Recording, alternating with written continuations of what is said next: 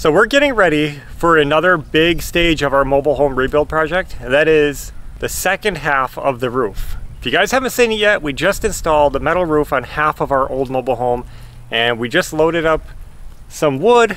We have our materials, and we're gonna go over there right now and start the second side. I wish I had a zoom lens right now because we just got here to the property, and this is pretty cool. Our neighbors are getting a new mobile home. It's just coming in right now.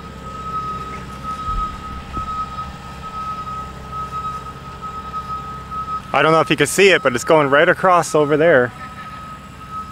Basically across the road from us. It's a really nice looking one, double wide. They got the one half already in place and the other one going in, so pretty neat. Another cool thing happening is right now is the beginning of the eclipse. So how are you viewing the eclipse today? With a welder's mask that was at this property when we tore down the shed thing. This was in there and I kept it, plus my sunglasses.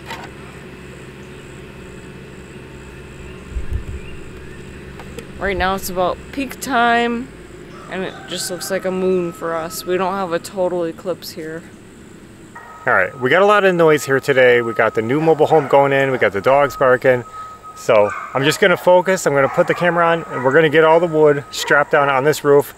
We're starting late in the day, but I think we can still make some big progress if we get started now. So let's get the wood going.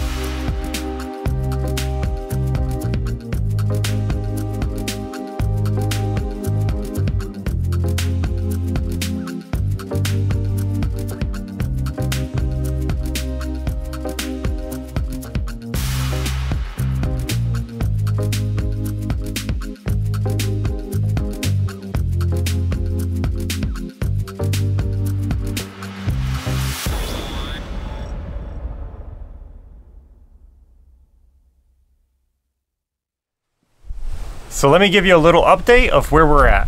Yesterday, we got almost all the furring strips on the roof. There was one more row we have to do at the top, and this is a tricky row because we have to switch to a 1x4 instead of a 2x4, and we have to shim it up level because there's a strip of plywood at the ridge, and the plywood throws off the height of everything. So we have to kind of find a balance there. So that's what we're gonna work on this morning, is getting the last row done at the very top, shim it up, and then hopefully, I'm hoping we can get to doing the metal drip edge today. If we can get there, I'm gonna be happy. Okay, I'm bringing up a pack of these. I'm bringing up these. Bring another one. Yeah, okay.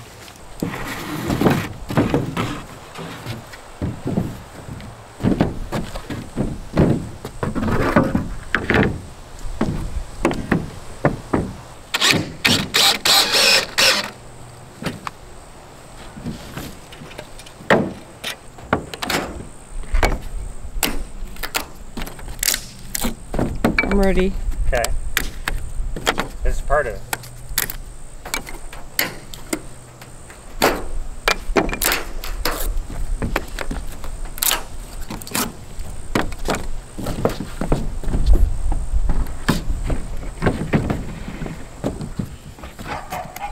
Because I can work with these a little bit. I'll do this one. Let me get my board.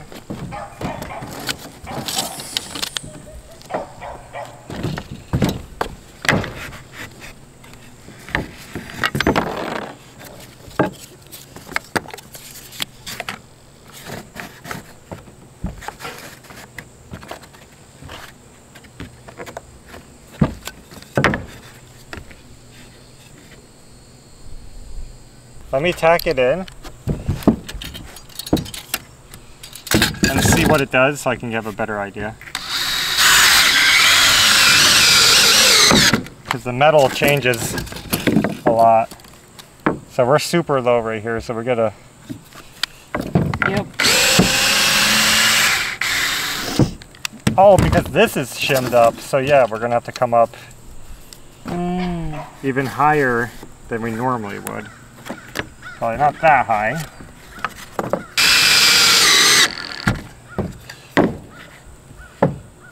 Oh, it is just a little bit more, huh?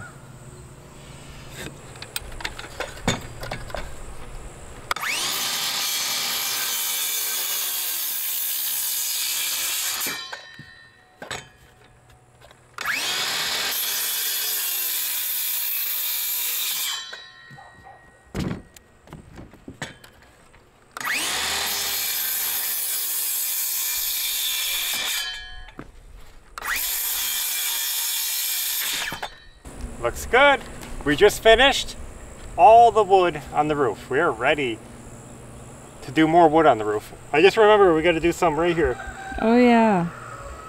I forgot about those too. All right, let's get those cut, get in, then we'll be ready for the metal.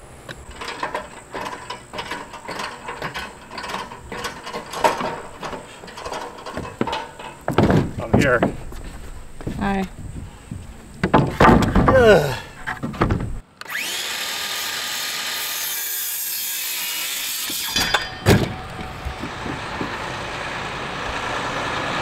What is this? What is that?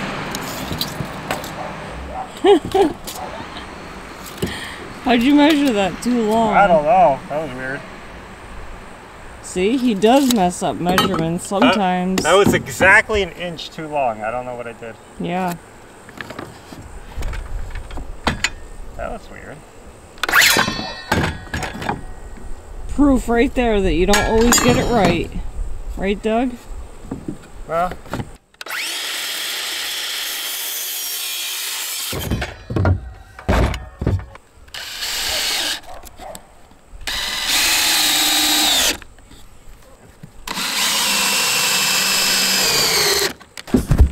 well, that feels good to get that done. We got both ends finished up way down there. So now all we have to do is start doing the metal edging on the front edge. This is a drip cover. Cover up the purlins, make the edge look pretty. Depending on how fast we work today, we might start the metal roof. Let's keep going.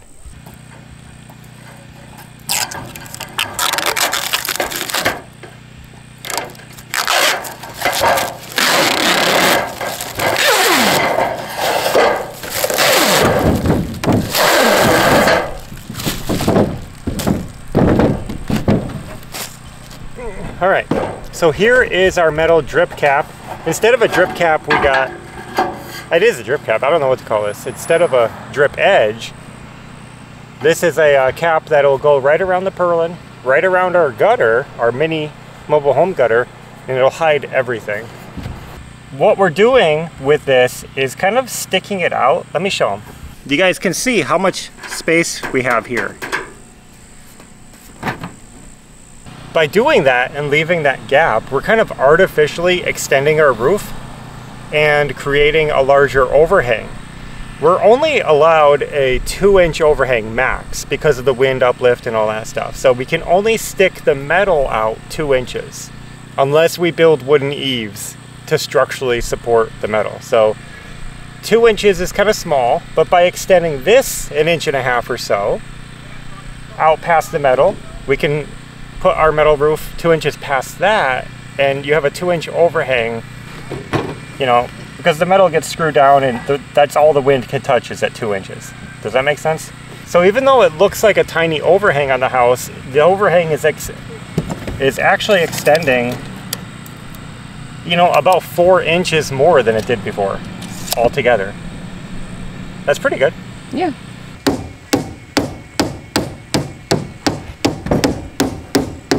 The gutter is just a little bent. Okay, go ahead.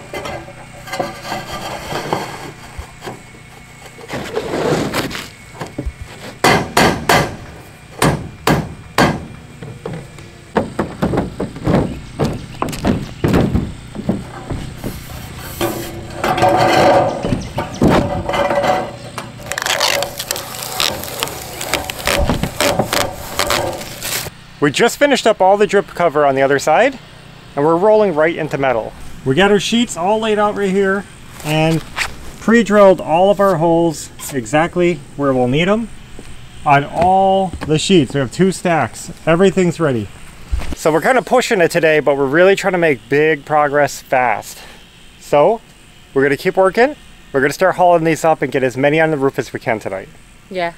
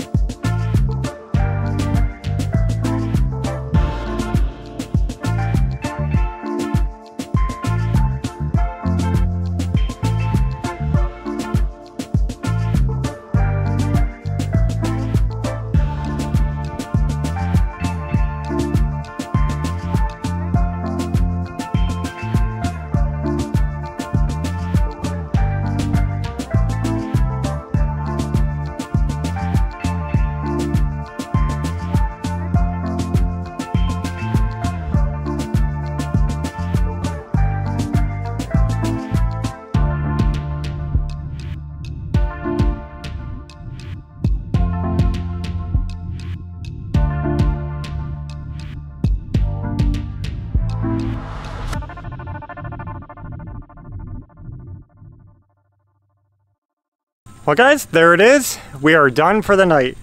This was incredibly huge progress today. You might notice that we couldn't finish. We're one panel shy from finishing because when we told the roof people our dimensions, we said the roof was 60 feet long, but it is in fact 61 feet long. So we didn't have enough metal. Now, there's more than a foot at the end because what we did was when we got to the end of the other side, we had to cut a foot off a panel to use to fill in that space. So we had about 2 feet of panel left over. We started with that. So we have about 2 feet that we have to fill on this end. It just turned out that way. I'll try to show you guys what it's looking like. So here's the plan. I already called the roofing people and I told them I needed one more sheet. It's not a problem. They're gonna have it ready for me to go pick up. So after that, we put the last panel up, and then we throw the gable trim on the edges, on the ends, and then the ridge cap on top. We have all that trim out back, and then the roof is complete. So it's gonna be coming soon. I don't know when, after we pick up the metal, it might be a couple days. And then the house will be safe and dried in, and we can take our time on the inside without worrying about roof leaks. This is a huge turning point. I didn't think we'd be doing the roof right now, but we made it happen. And I'm glad we did. Now our roof looks so nice, we definitely got to clean up this outside and get the paint work done. Can't wait to see this whole place looking fresh again.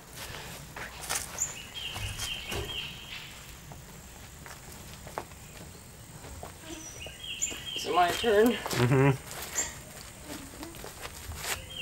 I don't know what to say. Bye.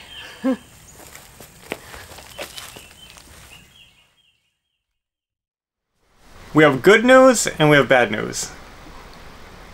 The bad news is that last night, or this morning, we had a heavy rain before we could finish our roof, so part of our roof was still open. We don't have the ridge cap on there. That means things got wet. That's not great.